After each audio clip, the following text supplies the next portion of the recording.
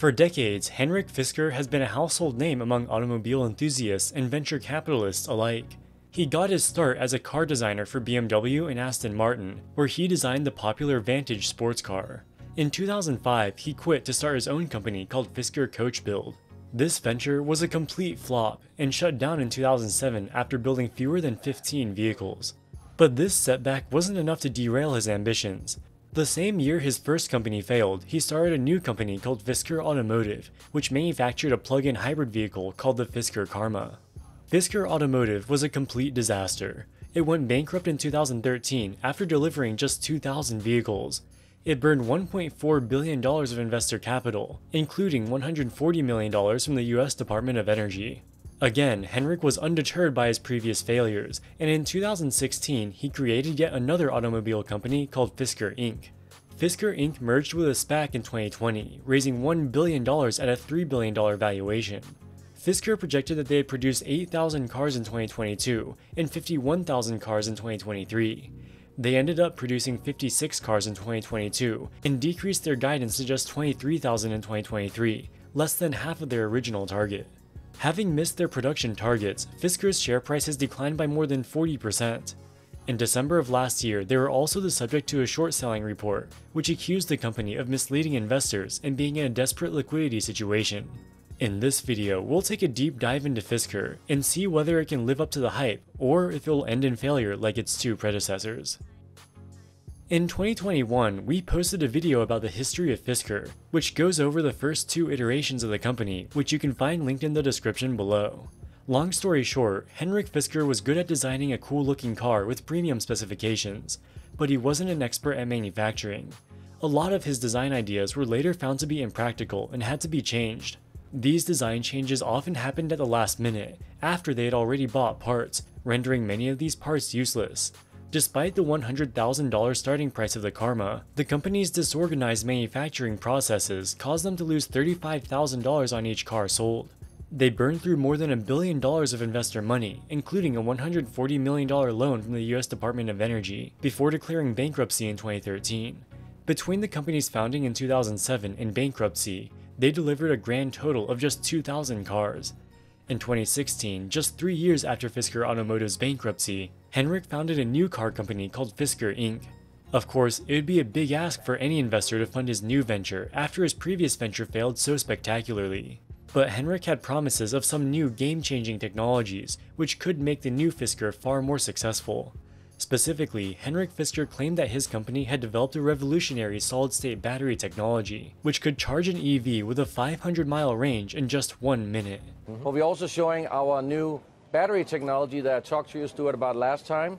And this time I actually brought it with me, which is solid-state battery technology, which this allows you to charge in 1 minute and get more than 700 miles if you want into a vehicle. Whoa, hold on a second, Henrik. I've got to repeat that. You just held up a new battery system, and you're telling me that a 1 minute charge gets you a 500-mile range with that brand new technology. Have I got that right? And by the way, when am I going to see this? When am I going to see this? When can I buy into this? Well, we're looking to get this on the market already in the end of this year in consumer products. In cars, it's probably after 2020 because we still need to set up obviously a large supply chain, talk to battery makers to help us get this into a high volume production, which is not an easy feat. So it's going to be some time before we get into a car, but we are going to set up our own pilot production line already this year for some smaller batteries into consumer products. So Henrik, you are telling me that the breakthrough is there. We're now in a position, or some point in the very near future, to recharge very quickly and get a long range for the car. We're there. That's what you're telling me. That's what I'm telling you. This battery is here. That's why we brought it. I sold my scientists. We got to bring it CES, show it, not just talk about it. If this were really true, Fisker would probably be worth $1 trillion. Of course, it wasn't. A few years later, Fisker abandoned their supposedly game-changing battery technology. Henrik Fisker told The Verge, quote, "But we eventually came to the conclusion, I think it was probably end of 2019, beginning of 20. I forget exactly, that solid-state batteries are still very, very far out. They're not around the corner. I think personally they're at least 7 years out, if not more, in terms of any sort of high-volume format," unquote. With the solid-state battery having been a complete flop, the company no longer had any revolutionary technology to lean on. Instead, they differentiated themselves with an asset-light business model.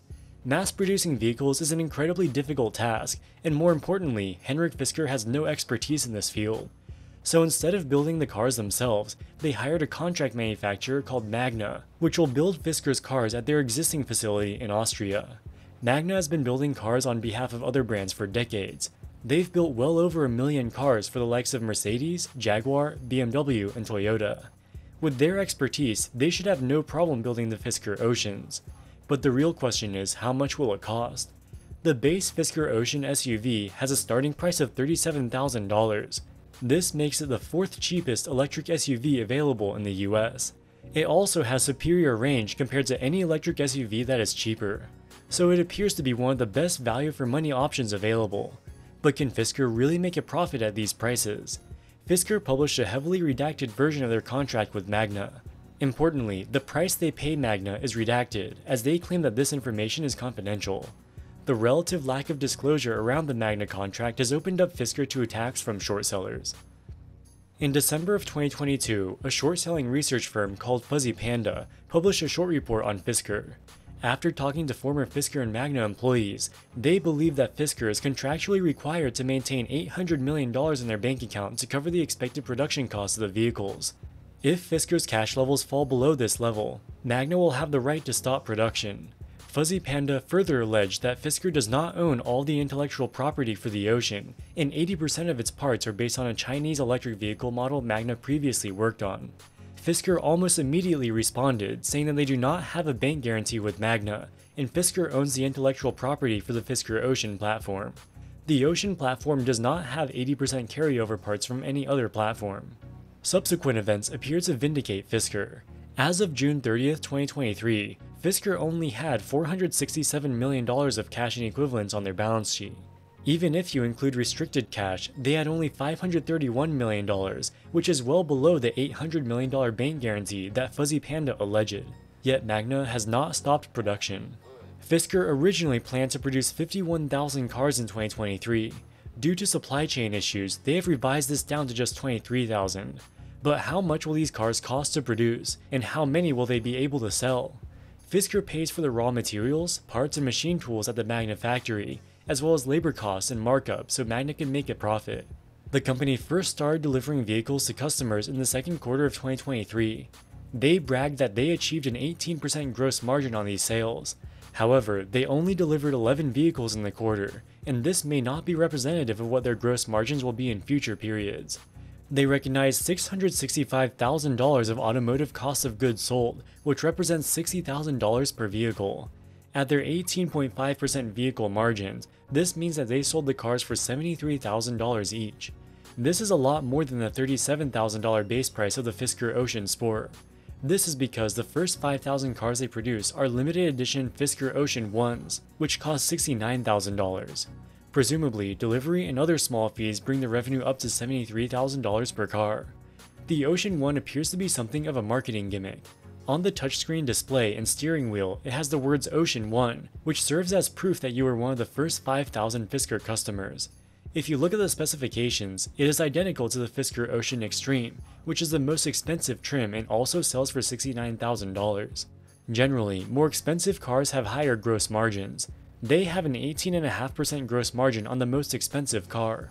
The cheapest car is 45% cheaper and likely has a much lower gross margin. In 2025, they plan to launch the Fisker Pair, which will be even cheaper at $30,000. The 18.5% gross margins they achieved in the second quarter will almost certainly not be sustainable, as these were their most expensive cars.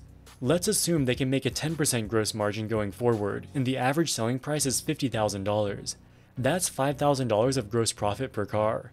At this rate, they would have to sell 17,000 cars per quarter, or 68,000 cars per year to break even. Their goal at the current Magna facility is to ramp up production to 300 cars per working day, or roughly 75,000 cars per year. This would likely get them to a slight profit. But that's assuming that people will be willing to buy the cars. Fisker has over 60,000 reservations for the Ocean, but these reservations only require a $250 refundable deposit. It's unclear how well they will convert into sales. For example, Lucid Motors also accumulated tens of thousands of reservations before they launched their vehicle. But a huge proportion of them canceled, and their sales massively missed expectations. Fisker will likely have an easier time converting their reservations into sales, as their cars are much cheaper. But again, we don't know if Fisker can even make a profit by selling its $37,000 base Ocean Sport. Of Henrik Fisker's 3 automobile ventures, Fisker Coachbuild, Fisker Automotive, and Fisker Inc., the current one, Fisker Inc., does appear to be the most successful. But whether it can achieve sustainable profitability remains to be seen. Alright guys, that wraps it up for this video. What do you think about Fisker? Let us know in the comments section below. Also, don't forget to check out our second channel, Broken Business Models, where we discuss unusual or otherwise suspect businesses that may be unviable. As always, thank you so much for watching, and we'll see you in the next one. Wall Street Millennial, signing out.